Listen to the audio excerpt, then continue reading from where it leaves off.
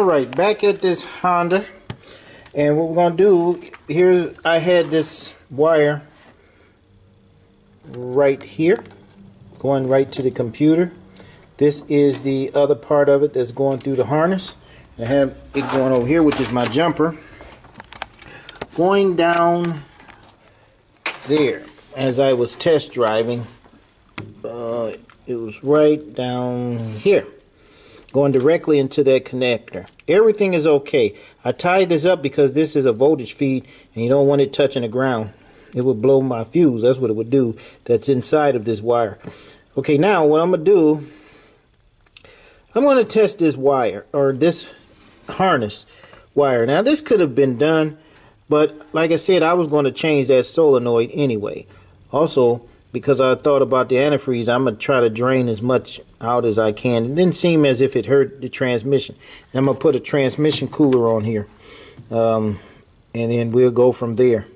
But that's about all you could do. I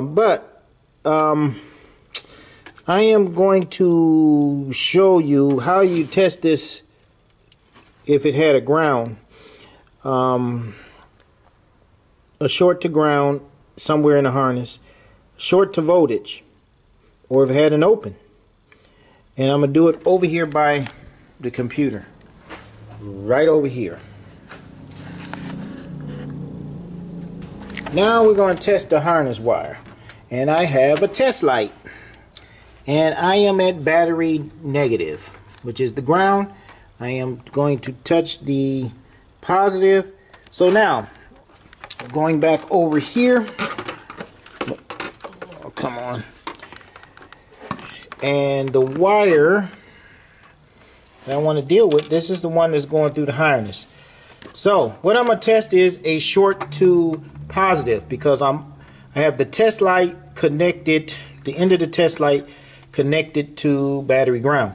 If this is shorted to positive, then this light will come on when I touch this, and it's not. Now something else I'm going to do, I'm going to turn this on. Maybe there is a positive wire that lights up only when the vehicle is running. So let me turn it on.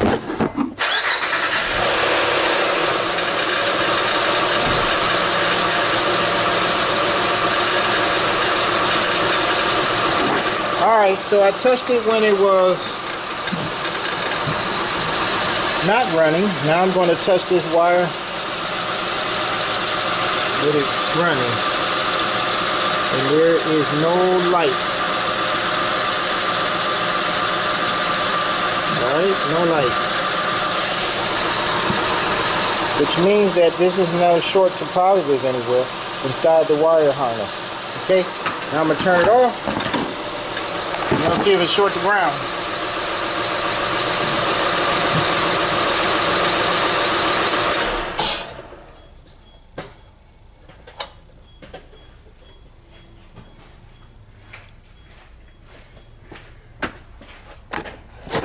Now, with the short to ground, I'm going to take this, where is the test light? Take it and put it on positive. Take it over here. On battery positive. Gotta have the battery hooked up. Now let me make sure. Now I'm going to touch the negative and the light lights up. So now anything that's ground, let's see, let me touch the case. See, anything that's ground should light up. So if this wire is touching anywhere in the wire harness to a ground or somehow touching the body, it should light up in the case. So where are we? Let me go over here. I'll touch this wire. Where are you, wire? Right there. Uh-oh. No light. So it don't light right there. See, no light.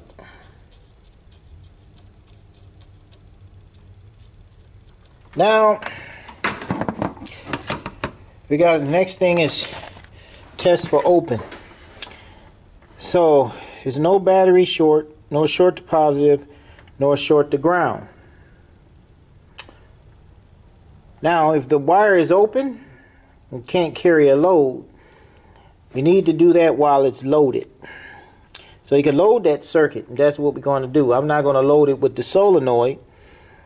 I am just going to load it with the test light. So I'm going to put 12 volts on one end of the wire and then touch the test light and see if the test light lights up. If it lights up, then that means that it can carry a load. This test light going to have a load. A lot of times I had a big light and just let it power that way, but I'll suffice with the test light. See what happens. Let me go and hook it up. Okay, I have my jumper wire at the positive of the battery and is going down there touching the part that's cut on the harness that goes through the harness all the way over there to the computer.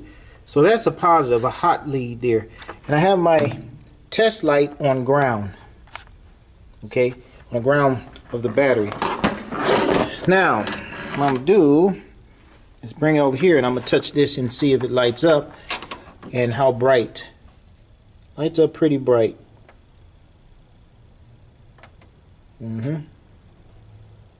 So it can hold a load. It can hold a load. So that wire can't be bad. Okay. So that would leave me that if I have a problem again with a solenoid and it's on this wire, that leads me to the computer having an issue. But when I drove it, everything was okay. So there's a good chance that that solenoid was the problem. Now I can put two test lights on here to see if it can carry the load of two test lights and make them both bright, just in case. Oh well, maybe that solenoid is drawing more current. Let me see if I got another test light. Okay, here's another test light. Let's see what this does.